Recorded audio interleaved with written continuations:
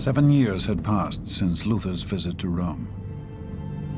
In that time, Pope Julius II had died.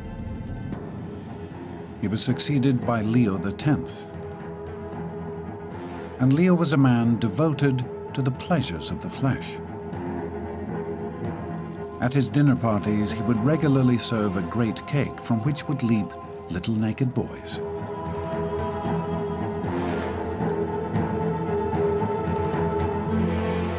Within 2 years of sumptuous festivals and wild boar hunts, Leo had emptied the papal treasuries.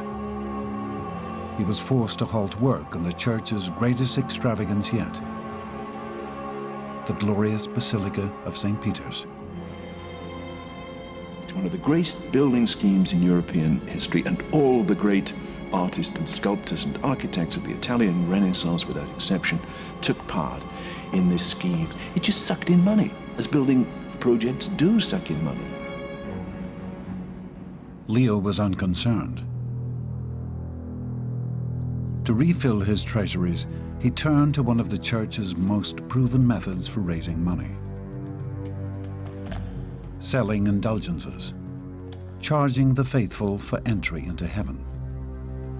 This indulgence was basically a piece of paper sold for a very appropriate sum of money, incidentally adjusted to your means, which promised to pay the bearer on demand forgiveness of sins. Leo's indulgence had a number of unique benefits. You could buy one not just for yourself, but also for your dead relatives.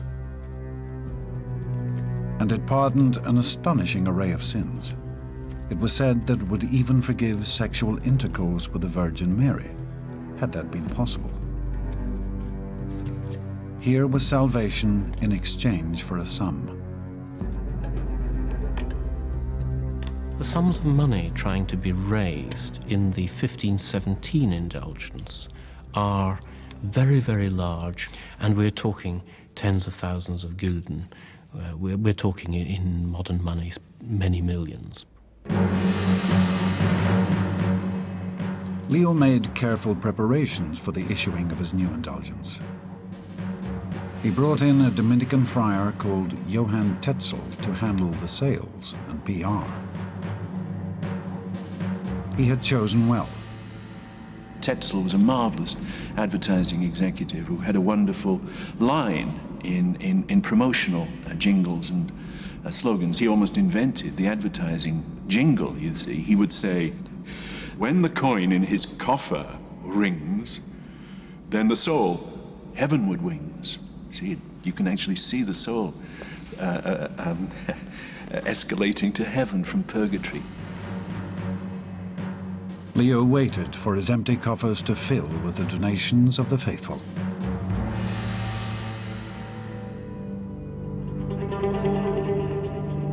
Tetzel's main market for selling the new indulgence was Germany.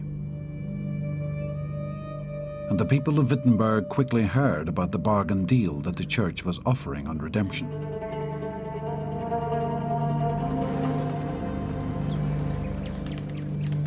Luther found that many of his congregation had turned away from his sermons and were rushing to spend their hard-earned money on Tetzel's offer.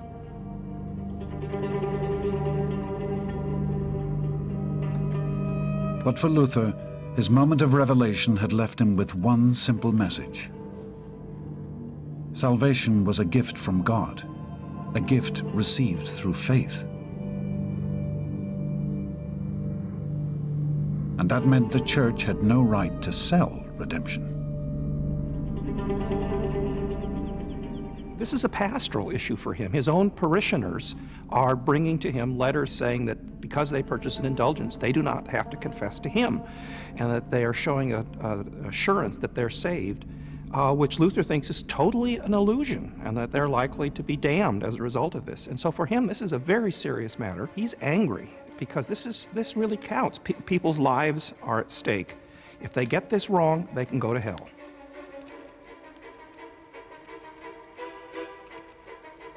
This monk, who had once been the church's most devoted servant, now turned on the institution to which he had vowed his life. On the evening of the 31st of October, 1517, Luther sat down and penned a furious litany of criticism. 95 stinging bullet points, or theses, that lashed into the Pope and the trade in indulgences.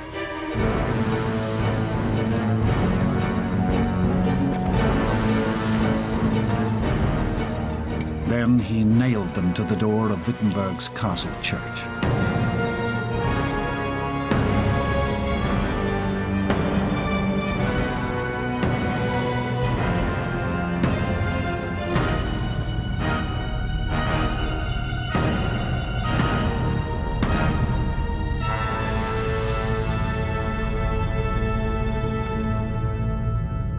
It was a blistering attack on the greatest power of the day.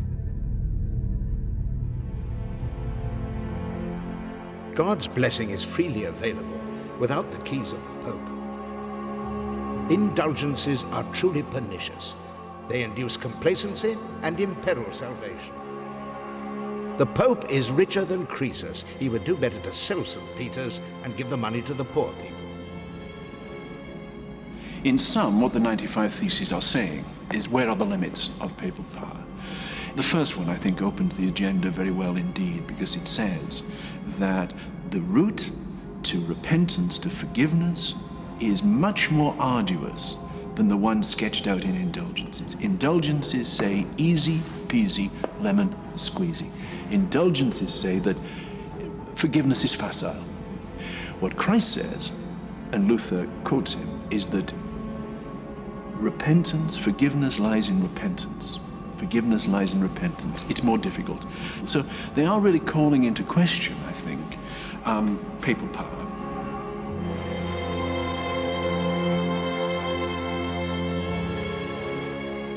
This is an issue at the heart of faith. It has to be brought out into the open. It is summoning other minds and those who would dare defend these practices or abuses to come out and to show their proof. Of course, for him, Scripture is the basis for discussion. Scripture and clear reason.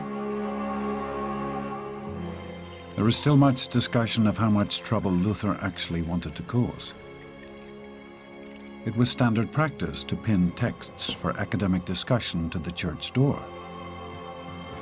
They weren't intended to be published.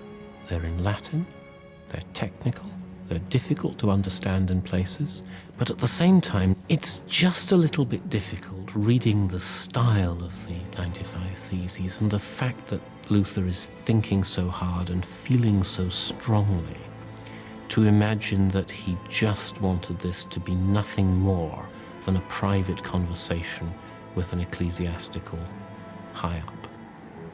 It's hard not to think that he had at least the threat of going public in his mind.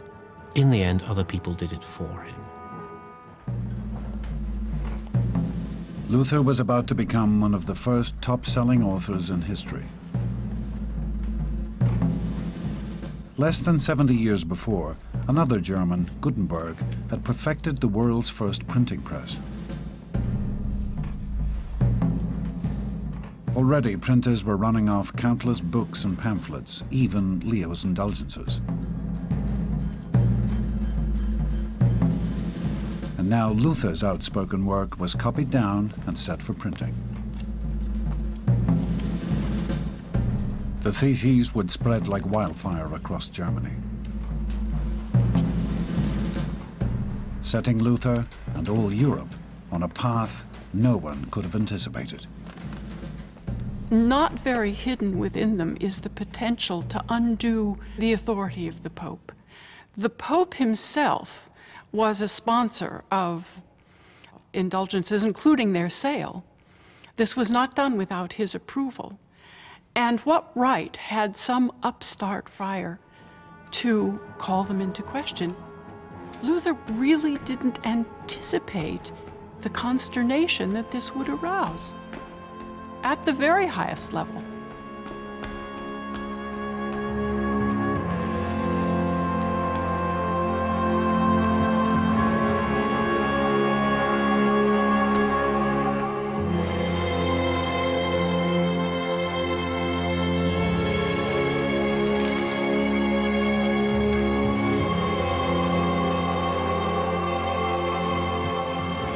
But it was not for nothing that the Catholic Church had held power for over 1,000 years.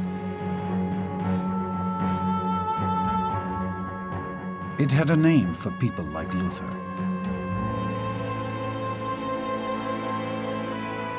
They were heretics, and the penalty for heresy was death.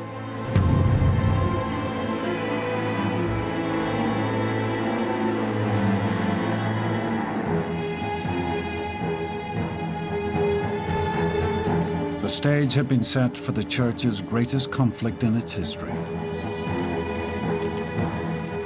A battle between the most powerful institution on earth and one solitary monk.